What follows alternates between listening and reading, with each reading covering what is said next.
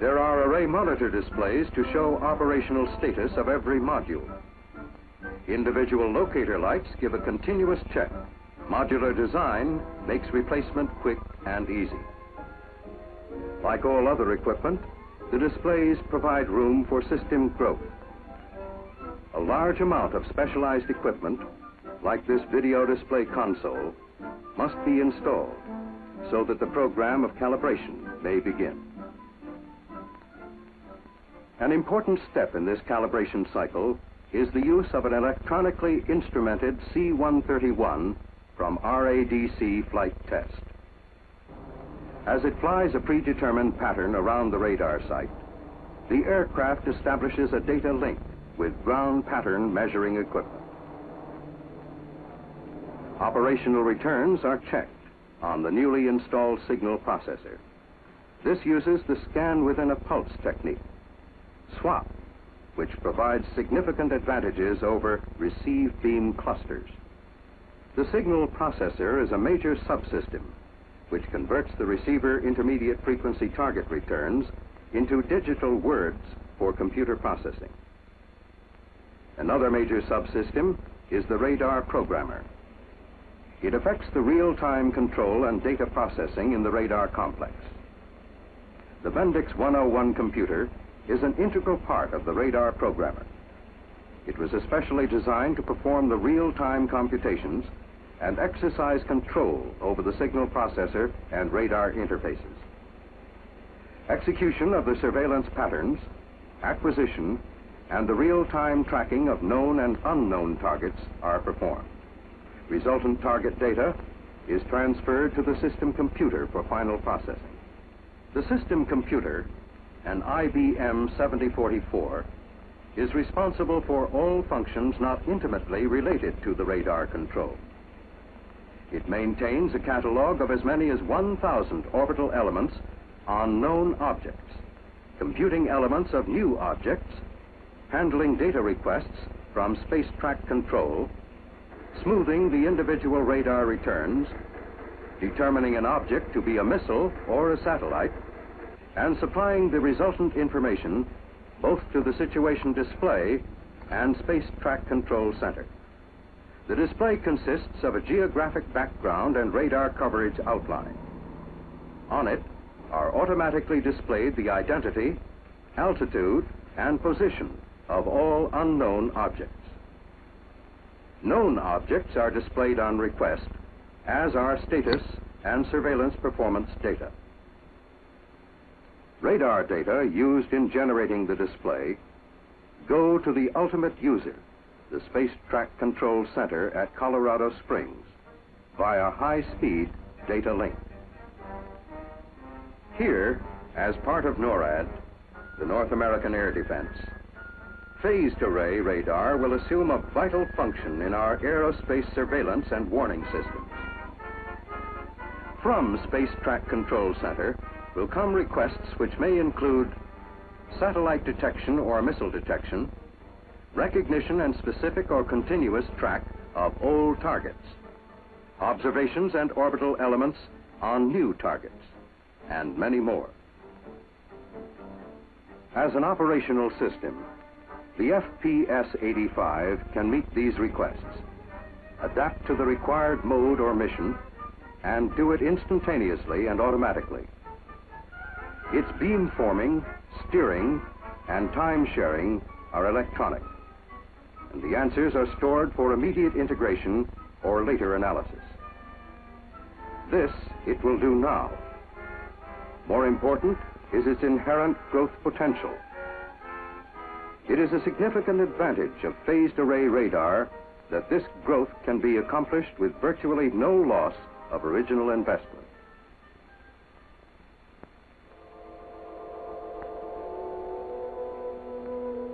The future will bring more challenges in space and greater threats. To meet them will require that growth potential. Better measurement and resolution, increased range and target capacity, enhanced operational capability will be needed as space objects increase in number, range, and sophistication. The growth capability inherent in the FPS-85 will be adequate to handle a space population of 2,000 objects simultaneously in its coverage and 10,000 orbital elements in its catalog.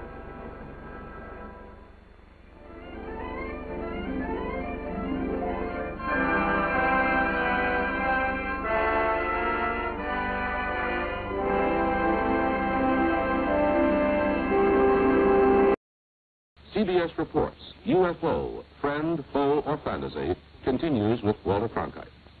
Much of science, when we look at it close up, looks like fiction. Those who charge a conspiracy as being carried on by scientists and the military to cover up visitations from outer space use that charge to explain why no UFOs have been reported by our space defense system.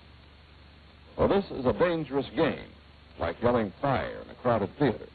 For in this hydrogen bomb and missile age, the Air Force has the job of turning the unidentified into identified objects in a matter of moments.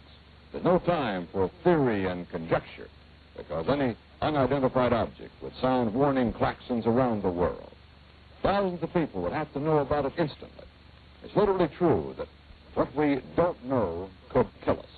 CBS News correspondent Bill Stopp reports from Colorado Springs.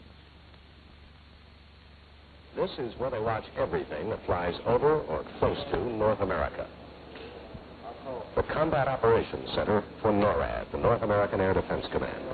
Thousands of items of information pour in here from radar stations, outposts, ships, and aircraft scattered all across the hemisphere.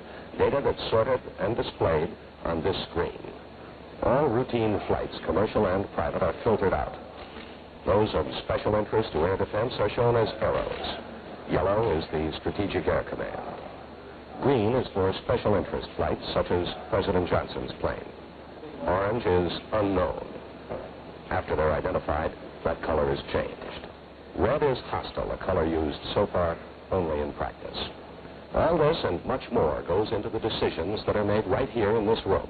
A 24-hour watch kept by men of the Air Force, Army, Navy, and Canada. They see everything that's in the sky. They have to. And one of them is Captain Gary Reese, an Air Force radar officer with the Air Defense Command. Is that right, Captain? You see everything that's up there? Yes, that's right, Bill. With the characteristics of our present radar system, any object which has reflective surfaces and which stays within our radar coverage, which is virtually every square foot of the United States, will be painted on our radar screens. But how good are you, Captain? How large an object can you see? If it is reflective, and let's say larger than a watermelon as a crude example, and within our radar coverage, we should paint it. You talk about the reflective properties of an object in the sky. Is it possible, Captain, that there are things up there, native material, your radar will not pick up? So far as we know, all flying objects are composed of materials which are aerodynamic and which do have a reflective surface upon which radar waves can be bounced. It's possible that there are other types of material, however, I doubt it. Has there ever been a report of a flying saucer, Captain, that was translated into hard information right here, a plot on the board in this room? I don't think so, Bill, for the reason that these sightings have never been substantiated and could not be translated into hard radar return figures. There have been sightings then, but they turned out to be other things, airplanes or balloons. But never a saucer. You see everything up to roughly 100,000 feet? Yes, that's right, up to approximately 100,000 feet, at which point the space tracking network takes over. The Space Tracking Network, also in Colorado Springs, is charged with tracking and logging every object that moves in space around the Earth, from 100,000 feet to 2,000 miles. Bill Stout asked Major Albert Morse just how good the surveillance is. As an example of some of our precision, we have here a photo of an object re-entering the Earth's atmosphere. Through our programs, we were able to predict a precise time that this was going to happen and notified a particular agency who then went out with a camera and was able to obtain this photograph. What altitude? This is just entering the Earth's atmosphere somewhere around 400,000 feet. In keeping track on this board, you follow not only ours, but Russian, Canadian, French? Yes, sir. Everything that has been launched so far. Could there be objects in the heavens that you cannot see? Yes, sir, there possibly could be. However, if they do have a reflectivity to a radar and obey the physical properties, these can be tracked by our system. How far out can you see, and how small an object could you see? Our general limits are a 1 square meter target at approximately